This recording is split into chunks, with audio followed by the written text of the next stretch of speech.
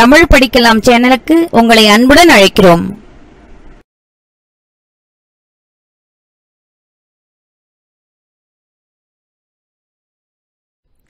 தமிழுக்கு தமிழ் வணக்கம்.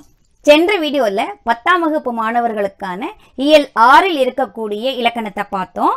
இந்த வீடியோல இயல் 7 இருக்கக்கூடிய இலக்கணத்தை பார்க்க போறோம். இயல் 7 என்ன இலக்கணம் இருக்கு அப்படின்னு பாத்தீங்கன்னா புறப்பொருள் இலக்கணம் இருக்கு.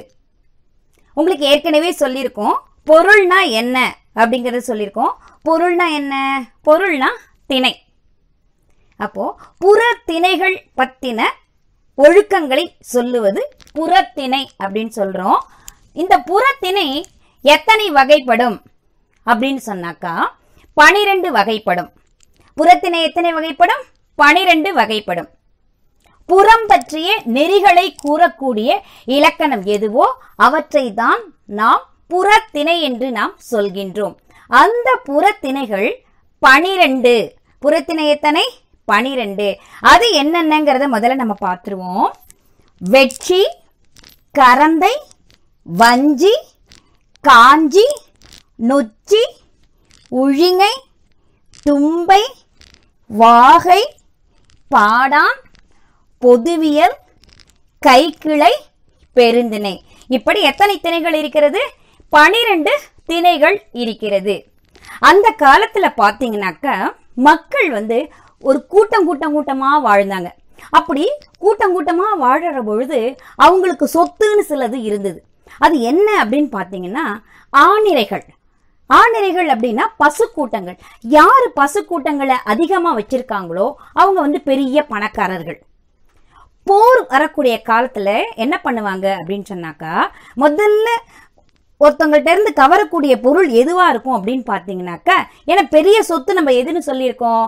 ஆணிரைகள்னு சொல்லியிருக்கோம். அப்போ போர் வரப்போகுது அப்படின்னு சொன்னாலே முதல்ல பெரிய சொத்தா இருக்கக்கூடிய அந்த ஆணிரைகளை கவர்றதுல ரொம்ப முக்கியமா இருப்பாங்க. அப்ப ஆணிரைகளை கவர்தல் அப்படிங்கிறது என்ன அப்படின்னு நம்ம பார்த்தோம்னா அவற்றை தான் முதல் திணையாக வைத்திருக்கிறார்கள். அந்த திணைக்கு பேர் என்ன அப்படின்னு பாத்தீங்கன்னா வெட்சி திணை. வெட்சினா என்ன? ஆணிரை கவர்தல். போர் புரிய செல்லும் பொழுது அந்த நாட்டுக்கு செல்லக்கூடிய வீரர்கள் இருக்கிறார்கள் அல்லவா, அவங்க என்ன பண்ணுவாங்கன்னா வெட்சி பூவை சூடிக்கொண்டு ஆணிரைகளை கவர்தல் பொருட்டு செல்வார்கள். அந்த திணைக்கு பெயர்தான் வெட்சி திணை. சரி, போய் அந்த ஆணிரைகளை கவர்ந்துட்டு வந்துட்டாங்க. கவர்ந்துட்டு வந்தவங்க சும்மா இருப்பாங்களா? நம்மளோட அவங்க எடுத்துட்டு போயிட்டாங்க. அது மறுபடியும் மீட்டுக்கிட்டு வர்றது எப்படின்னு சொல்லி எதிராளி நினைப்பாங்க இல்லையா? அந்த எதிராளி நினைக்கக்கூடிய திணை தான் அடுத்த திணை. என்ன திணை? கரந்தை. அதுக்கு பேர் என்ன? மீட்டல். அவங்க கிட்ட இருந்து கவர்ந்துகிட்டு வந்ததை இவங்க என்ன செய்வாங்க? மீண்டும் மீட்டு கொண்டு வருதல். அந்த திணைக்கு பேர் என்ன அப்படின்னு பாத்தீங்கன்னா கரந்தை திணை. அதுக்கு அடுத்தபடியா வரக்கூடியது என்னன்னாக்கா வஞ்சி திணை. வஞ்சி திணைனா என்ன அப்படின்னு பாத்தீங்கன்னா மண்ணாசையின் காரணமாக, அதாவது இந்த நாடு உனக்குரியது, இந்த நாடு உனக்குரியது அப்படின்னு எப்ப மண்ணு பொன்னாக மாறப்பட்டதோ அந்த காலத்துல சண்டை ஏற்பட்டுச்சு. ஓ நாடு எனக்கு, ஏன் நாடு உனக்குன்னு ஒருத்தர்கிட்ட ஒருத்தர் சண்டை ஏற்பட்டுச்சு. இப்படி மண்ணாசையின் காரணமாக ஏற்பட்ட சண்டைக்கு செல்லக்கூடிய வீரர்கள் என்ன செய்வாங்க அப்படின்னு பாத்தீங்கன்னாக்கா வஞ்சிப்பூவை சூடிக்கொண்டு போர் புரிவதற்கு செல்வார்கள். அதன் பெயர் வஞ்சி திணை. அதுக்கு அடுத்தது பாத்தீங்கன்னா காஞ்சி திணை. இந்த திணைக்காரங்க என்ன பண்ணுவாங்க அப்படின்னு சொன்னாக்கா தன்னுடைய நாட்டை கைப்பற்ற வந்த மாற்று அரசான் இருப்பான் இல்லையா, எதிராளி தன்னுடைய நாட்டை கைப்பற்றத்துக்கு வரான்ல, அவங்க என்ன பண்ணுவாங்க? காஞ்சி பூவை சூடிக்கொண்டு எதிர்த்து போர் புரிவாங்க. அந்த எதிர்த்து போர் புரிதல் இருக்குது இல்லைங்களா, அதுக்கு பேர் தான் என்ன அப்படின்னு பாத்தீங்கன்னா காஞ்சி திணை. காஞ்சி திணையை அடுத்து நொச்சி திணை. நொச்சி திணைனா என்ன? அரசர்கள்லாம் எங்க இருப்பாங்க? கோட்டைக்குள்ள இருப்பாங்க. சோ அந்த கோட்டைக்குள்ள இருக்கக்கூடிய அரசனை காப்பாற்றுறது நம்மளுடைய பொறுப்பு தானே. அதான் இங்க சொல்றாங்க கோட்டையை காத்தல் வேண்டி உள்ளிருந்தே முற்றுகையிட்ட பகைவனோடு. உள்ளுக்குள்ளேயே உக்காந்துக்கிட்டு யாரு வந்திருக்காங்க அப்படின்னு பார்த்துக்கிட்டு நொச்சி பூவை சூடி உள்ளிருந்தே போரிடுதல். அதுக்கு பேர் தான் என்ன திணை அப்படின்னு பார்த்தீங்கன்னா நொச்சி திணை. என்ன திணை? நொச்சி திணை.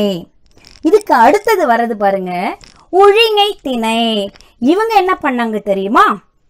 மாற்றரசன் கோட்டையை கைப்பற்ற உழிஞை பூவை சூடிக்கொண்டு அந்த மதிலை சுற்றி வளைத்திருவார்கள். யாரும் எதிராளி உள்ள வரக்கூடாது அப்படின்னு சொல்லி மதில் என்ன செய்வாங்க?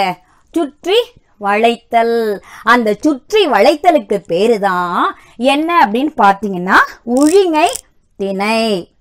இந்த உழிஞை திணையை தொடர்ந்து வரக்கூடிய அடுத்த திணை என்ன அப்படின்னு பார்த்தீங்கன்னா தும்பை. இந்த தும்பைக்காரங்க என்ன பண்ணுவாங்க அப்படின்னு சொன்னாக்கா, ரெண்டு பேரும் பகைவர்கள் இருவருக்குமே எண்ணங்கள் என்னன்னாக்க ஒரே மாதிரி இருக்கும். என்ன எண்ணங்கள்? எல்லாருக்கும் போருக்கு போனோம்னா என்ன செய்யணும்? வெற்றி பெற்று வர வேண்டும் அப்படிங்கிற எண்ணம் இருக்கும்.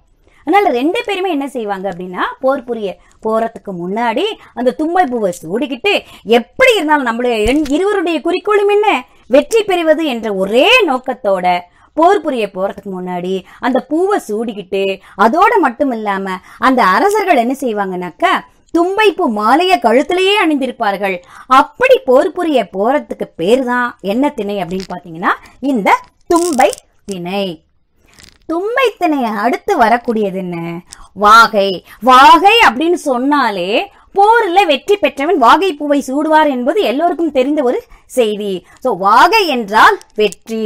வெற்றி பெற்றவன் வாகை பூவை சூடுறதுக்கு பேர் தான் வாகை திணை அப்படின்னு சொல்றோம். அதுக்கு அடுத்தது பாடாந்திணை. பாடாந்திணைனா என்ன? பாடப்படக்கூடிய ஆண்மகனது.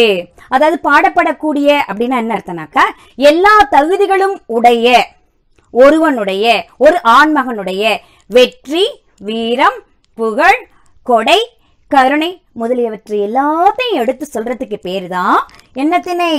பாடான் திணை. பாடப்படும் ஆண்மகனது வெற்றி, வீரம், புகழ், கொடை, குணம் மற்ற எல்லா செய்திகளையும் எடுத்து சொல்றது பாடாந்திணை. இந்த பாடாந்திணையை அடுத்து வரது பாத்தீங்க அப்படின்னு சொன்னாக்கா பொதுவியல். அடுத்தது என்ன? பொதுவியல்.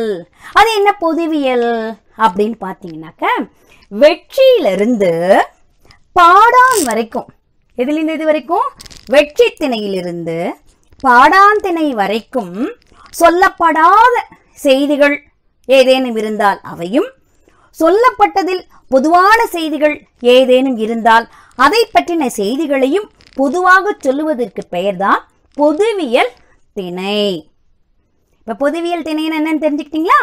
அதனை அடுத்து வர்றது என்ன பாருங்க, கைக்கிளை. கைக்கிளை நம்ம ஏற்கனவே அகப்பொருள் இலக்கணத்தில் நம்ம படிச்சிருக்கோம். இங்கேயும் அதுவே தான் வருகிறது. கைக்கிளை அப்படிங்கிறது எதுனாங்க? ஒருதலை காதல். ஒருதலை காதல் அல்லது ஒருதலை காமம்.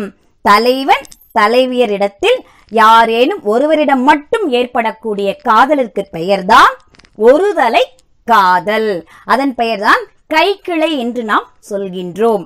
கடைசியா என்ன சொல்றாங்க அப்படின்னு பாத்தீங்கன்னா பெருந்திணை. என்னது? பெருந்திணை. இதுவும் உங்களுக்கு ஏற்கனவே சொல்லப்பட்டிருக்கு. பொருந்தா காமம், பொருந்தாத ஒழுக்கம், பொருந்தாத திணை. என்ன பொருந்தாத திணை?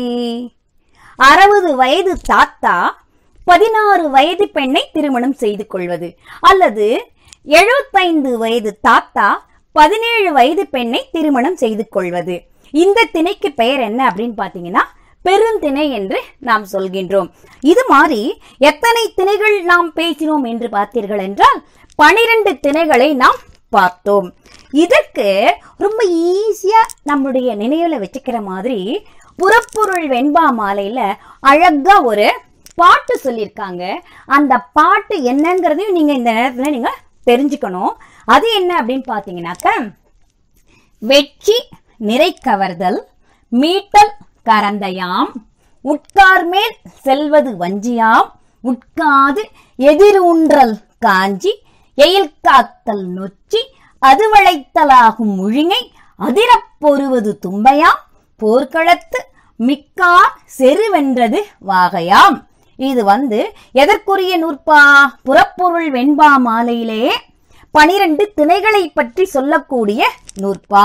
இன்னும் நீங்க மனசுல ஈஸியா நினைவுல வச்சுக்கணும் அப்படின்னு பாத்தீங்கன்னாக்கா, வெற்றி என்றால் ஆநிறை கவர்தல், கரந்தை என்றால் மீட்டல், வஞ்சி என்றால் மண்ணாசை, காஞ்சி என்றால் எதிர்த்து போரிடுதல், நொச்சி என்றால் உள்ளிருப்ப போராட்டம், உழுங்கி என்றால் மதிலை சுற்றி வளைத்தல், தும்மை என்றால் ஒரே குறிக்கோளோட இருவரும் போர் புரிதல், வாகு என்றால் வெற்றி, பாடான் என்றால் பாடப்படும் ஆண்மகனுடைய சிறப்பு, பொதுவியல் என்றால் வெற்றியிலிருந்து பாடான் வரைக்கும் சொல்லப்படாத செய்தி சொல்லக்கூடிய பொது செய்தி அப்படிங்கிற நிலை. அடுத்து கைக்கிளை பெருந்தனை என்பது ஏற்கனவே விளக்கங்கள் சொல்லப்பட்டிருக்கிறது. இவைதான் இந்த புறப்பொருள் இலக்கணத்தில் சொல்லப்படக்கூடிய செய்திகள். இந்த வீடியோ உங்களுக்கு பிடிச்சிருந்தா லைக் பண்ணுங்க. நம்ம சேனலை நீங்க இன்னும் சப்ஸ்கிரைப் பண்ணாம இருந்தா சப்ஸ்கிரைப் பண்ணுங்க. நம்ம போடுற தமிழ் வீடியோஸை உடனே பார்க்கணும்னு நினைச்சீங்கன்னா மறக்காம பெல் ஐக்கானை ஆன் பண்ணுங்க. இந்த வீடியோல எதனா சந்தேகம் இருந்தா கமெண்ட் செக்ஷன்ல கமெண்ட் பண்ணுங்க. வணக்கம்.